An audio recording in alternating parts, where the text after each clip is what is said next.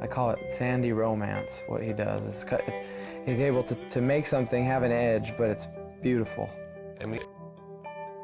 He's running.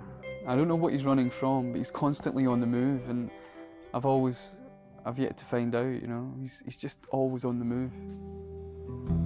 There's always a big sigh on the other end of the phone when you tell him, you know, we want Anton to do the photo shoot or the video, or the record label would rather have, you know, their version of a shiny pop song. They want that in a picture or in a video.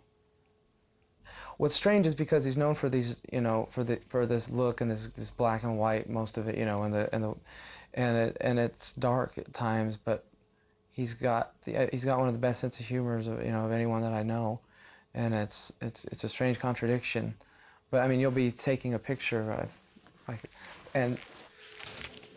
but you'll be sitting there and I mean, we've never come across anybody else that would do this, and you're trying to be this cool band, and you're being serious, and you've got Anton Corbijn in front of you, and he's got the camera, and you're looking cool, and he's a legend, and then all of a sudden his leg will slowly come up, and you're not sure what he's doing exactly, and then then it comes out over here, and then you just and he just goes with it, and he's laughing.